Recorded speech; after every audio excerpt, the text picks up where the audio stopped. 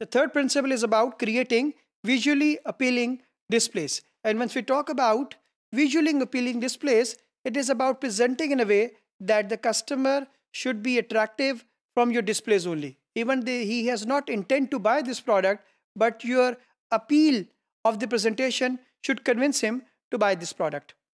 So the creating visually appealing displays has two aspects. The first, presenting the product as per the product category. So if you present the product as per the product category, for example, we have an example of tomatoes here in front of you. So you have one category, second category, and third category. So first category is about the peeled tomatoes, the second category is about the chopped tomatoes, and the third category is about the puree. So again, the product categories are properly defined. This will really help the customer to identify whatsoever he is looking for.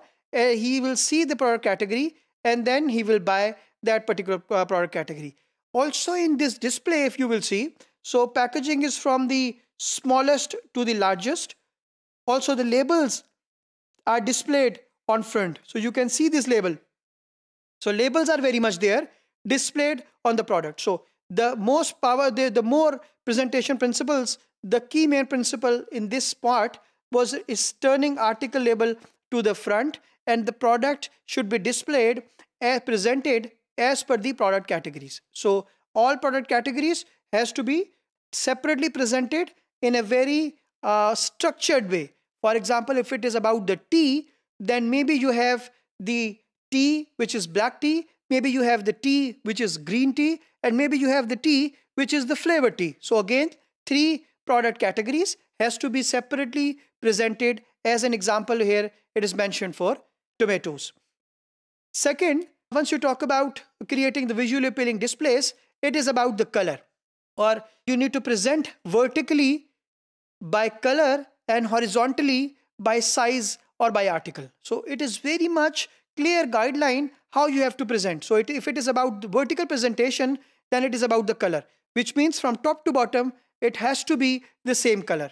And if you talk about horizontally, then it is about you have to present by size or by article. So the basic principle is that you have to use proper equipment. For example, these plates cannot be displayed on racks. These plates cannot be displayed on gondolas. These plates cannot be displayed on the pallets. So there are proper racks for this product category. So you need to use appropriate equipment, and your displays should be attractive. For example, if the products are displayed by color, it is easily, it is creating attraction for the customer. And of course, it gives life to the store also, because the more colorful the presentation is, the more life the store will get. And of course, it will turn the customers into a buying customer. The fourth basic principle was about the mass merchandising. So the focus of the retailer should be on mass merchandising. So mass merchandising is about presenting the products following the bulk principle. So massive presentation of one article, first of all, for example, this is an example where you have displayed on the chest freezer massively one article. This is one way of presenting the articles in a massification way.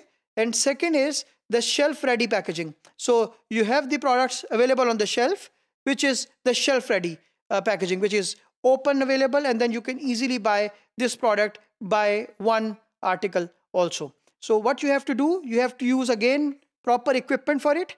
The presentation has to be easily handled, because normally once you do mass merchandising, the handling of the products should not be challenged for the customer. And then do not present articles too high.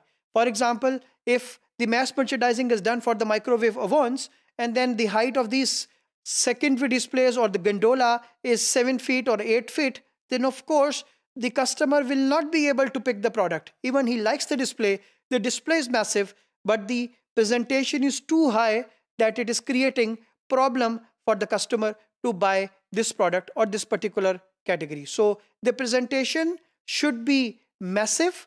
The presentation should show a bulk image, but ultimately it should be accessible to the customer. It should be easily handled by the customer, so that you can turn really a customer into a buying customer. The next principle was about ensure easily handling. So your presentation of the product should be in a way that the customer can easily handle them. So what should be the principles you have to take into consideration? You need to create powerful presentation. The mass merchandising will really help, and the displays should be attractive enough, visually attractive enough that the customer should buy it.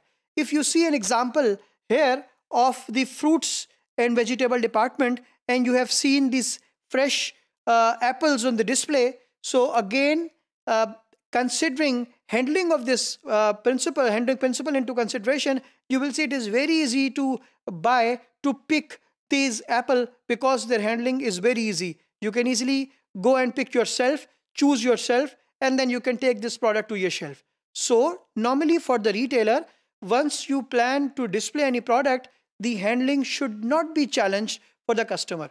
The easily handling will translate into more buying, and the more buying will translate into the high turnovers, and of course high turnovers will translate into the high profitability for the retailer.